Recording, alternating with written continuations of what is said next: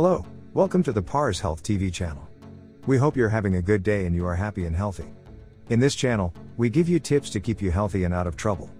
In this video, we want to talk about the truth about calcium supplements and everything you need to know about them.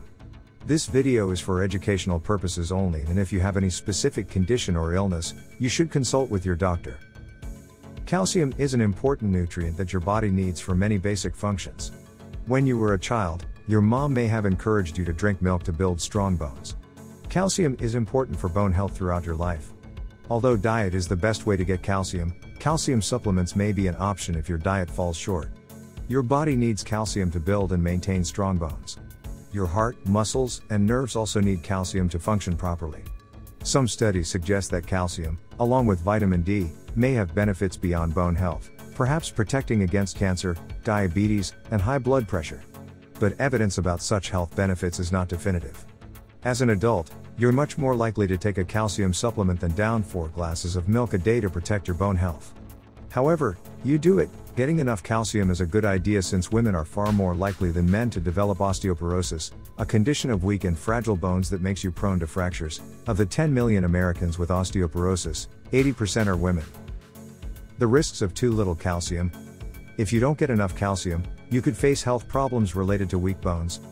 Children may not reach their full potential adult height. Adults may have low bone mass, which is a risk factor for osteoporosis. Many Americans don't get enough calcium in their diets. Children and adolescents are at risk, but so are adults age 50 and older. But before you unwrap that chocolate-flavored calcium chew or swallow a calcium pill, you should know that taking calcium supplements may not be helping your bones at all.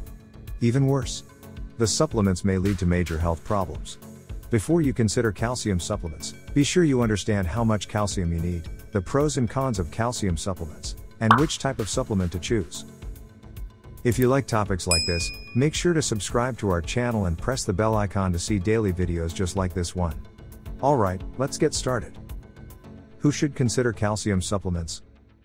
Even if you eat a healthy, balanced diet, you may find it difficult to get enough calcium if you follow a vegan diet, have lactose intolerance and limit dairy products, consume large amounts of protein or sodium, which can cause your body to excrete more calcium, are receiving long-term treatment with corticosteroids, have certain bowel or digestive diseases that decrease your ability to absorb calcium, such as inflammatory bowel disease or celiac disease.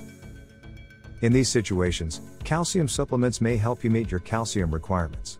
Talk with your doctor or dietitian about whether calcium supplements are right for you.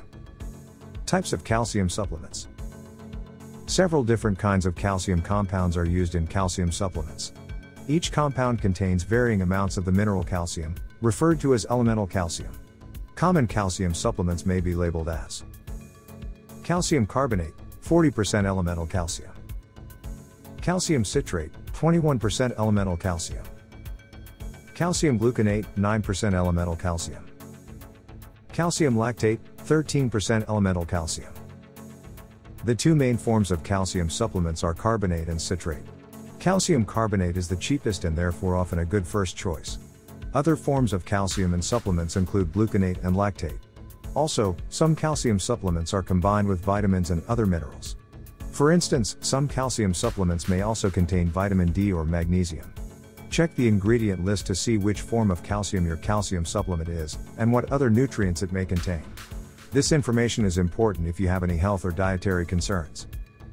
More isn't always better. Too much calcium has risks. Dietary calcium is generally safe, but more isn't necessarily better, and excessive calcium doesn't provide extra bone protection. If you take calcium supplements and eat calcium-fortified foods, you may be getting more calcium than you realize.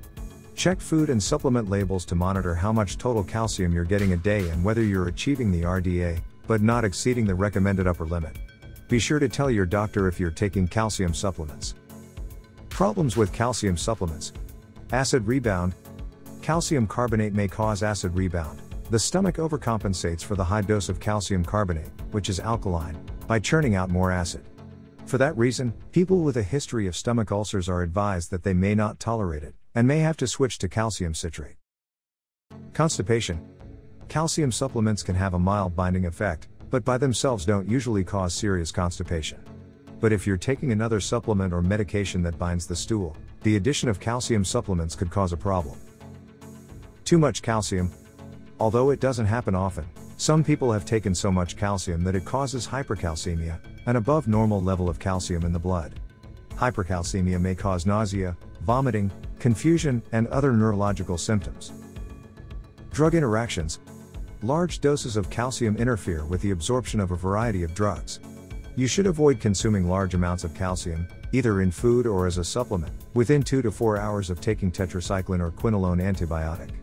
After taking alendronate, Fosamax, risedronate, Actonel, or another one of the bisphosphonate drugs for osteoporosis, you should wait at least 30 minutes before consuming a large amount of calcium.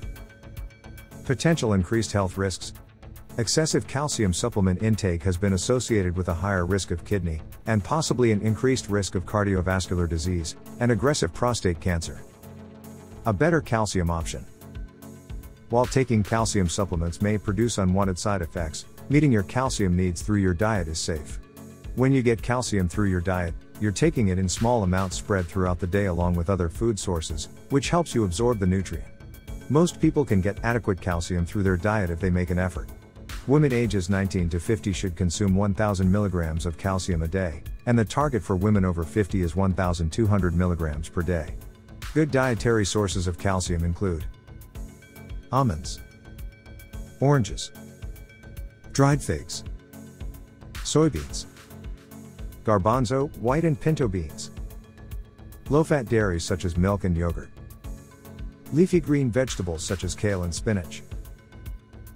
Exercise to strengthen bones. Being active and exercising regularly protects bone health.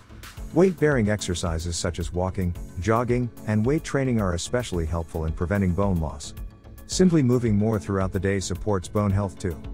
Research indicates that women who sit for more than 9 hours a day are 50% more likely to have a hip fracture than those who are less sedentary. Finding ways to work more walking or standing into your day can add up. For example, park farther away from buildings, take the stairs instead of the elevator, and pace while on phone calls. For most women, skipping calcium supplements in favor of boosting dietary calcium and focusing on weight-bearing exercise is the best way to keep bones strong. But if you're still concerned about getting enough calcium, talk to your doctor first before taking supplements to see if you need them. Calcium is a crucial mineral for the body that is most known for its association with bone health and the prevention of osteoporosis. Most people get their daily calcium intake from supplements and dairy products. However, recent studies have revealed that these sources are less than ideal, if not dangerous. It's important to protect your bone strength and guard against fractures as you age, but taking a supplement isn't the best way to do that. There are other ways to keep your bones strong, like doing exercise, getting enough vitamin D and vitamin K. If you are interested in videos like this, make sure to like this video and subscribe to our channel. We hope you have a wonderful day. See you in the next video.